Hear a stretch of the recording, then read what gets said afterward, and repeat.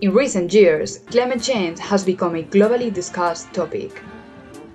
Activists and scientists strive to explain and warn what is climate change, the global disaster it can be, and the impact that human activity has on it. According to NASA, even if we end up with emissions of gases into the atmosphere, this will not stop global warming, since the planet needs decades or even centuries to recover. Although it is a social, political, and economic problem, we can individually contribute to the limitation of this catastrophe.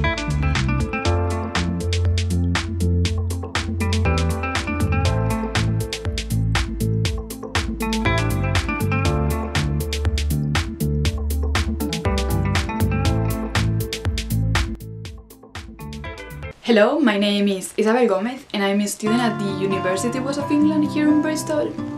Since I moved to this city from Spain, I've realized how it has helped me to develop and define my morals and values.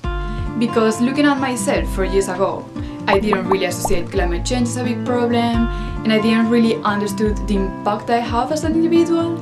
And I was just being driven by this social pressure of consumerism and waste that we live in. Thankfully now, I realized that we need to exercise our rights as citizens and consumers, and while we keep pressuring governments and companies for a change, why not try to live as sustainable as possible? That's why I've challenged myself to start a zero-waste lifestyle, and I want to find out how achievable it is and if it will benefit my health, my pocket and my footprint. I've been looking for some tips to help me start this journey. Let's leave it to tell it.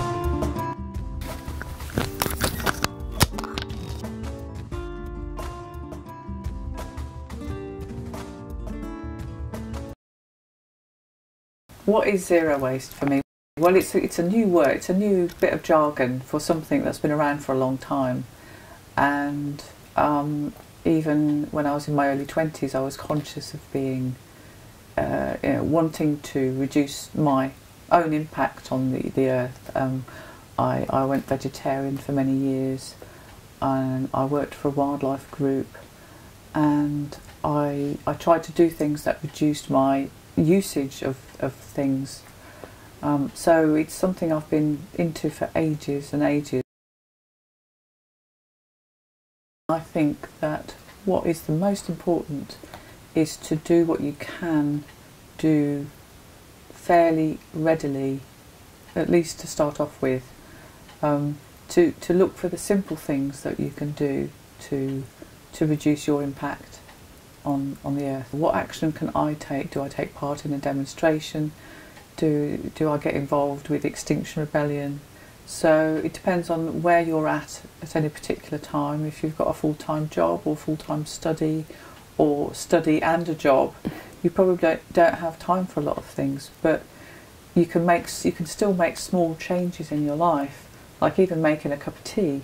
You can be thinking about, where do I get the tea from? Is there a better way to make tea? Or so, you know, tea, you've got the sugar, you've got the milk. Where does the sugar come from? Where does the milk come from? Is there a way I can improve my carbon footprint just in the cup of tea? What's really challenging for all of us is that it's really hard to go to the supermarket and buy things without packaging. The big thing is making it convenient enough for us to make the choices we want to make. We've been encouraged and manipulated into becoming much more wasteful without even thinking about it. And I suppose one thing I hope people will take away is to just think and look and become conscious of your life, because that way you get back control and you can start making choices. Well, rubbish.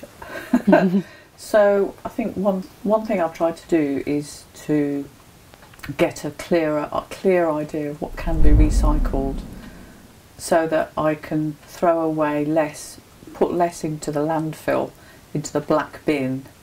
And I guess part of it is I've become part of a community that has the same goal, and it feels great. So I think what Shelley has shared with me today is really useful. I think she's given me quite a lot of advices that now I just need to put into practice. To start this challenge, I first decided to put into practice some of Shelley's advices. She showed me her zero waste kit. So I've decided to make my own one. I've also decided to have my own general waste bin to keep track on it, and my own food waste bin.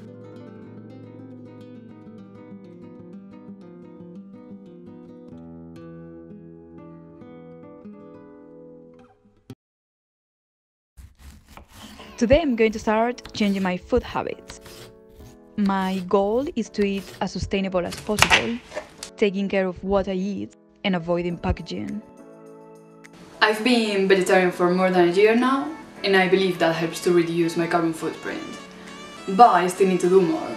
So from now on I want to buy seasonal, organic and local food, and by doing so, I know I'm going to help to reduce the environmental costs related to food miles, and by buying organic and local, I know that the farm didn't use any pesticides, and I'll eat fresh food as well.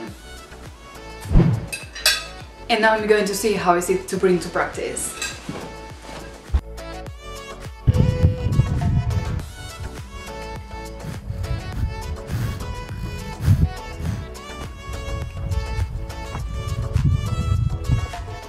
I just came back from shopping now.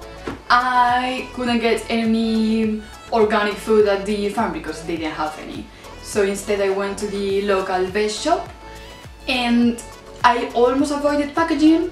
The thing is that they didn't know where all the food comes from.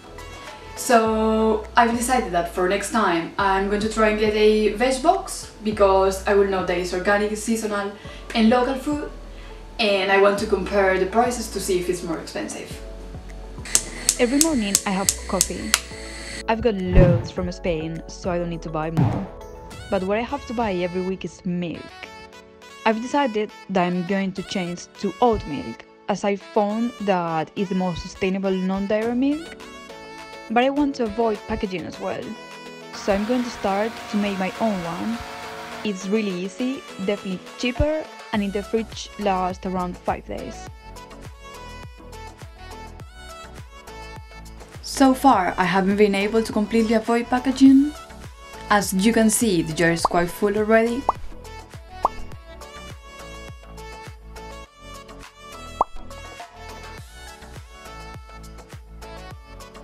With food waste, I think I've been better, but as I don't have a compost bin, I have to throw it in the brown bin. But ideally, I should have one.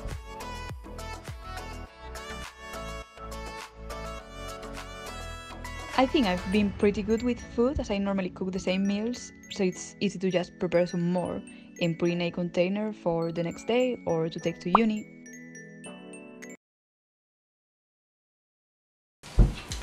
Today my first veg box has arrived. It's more money than if you go to buy the same products in a supermarket.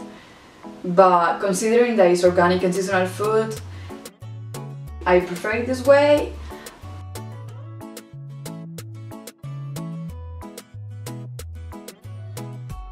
After trying to go zero waste these weeks, I've realized that I am able to avoid packaging with food, but I'm still buying products like shampoo, conditioner, and that come in plastic packagings.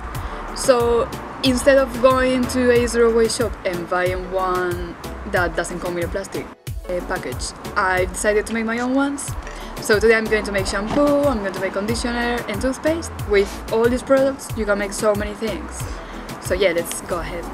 Observe your own life, you know, start questioning, do I need to buy that thing? And it's like, well, if I wasn't going to buy it, what would I use instead?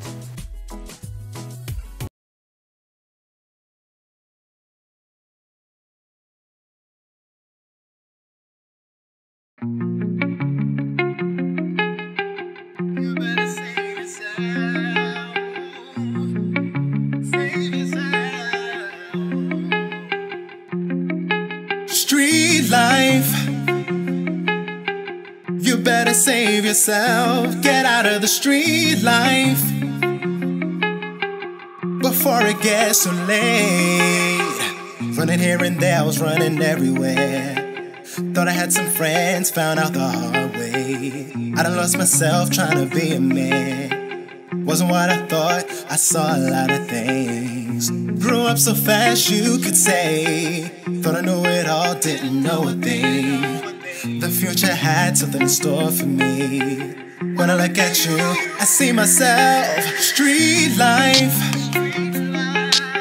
you better save yourself. Zero waste is a beautiful journey that has shown me what matters, at least for me and in my own life. I've got to know myself better.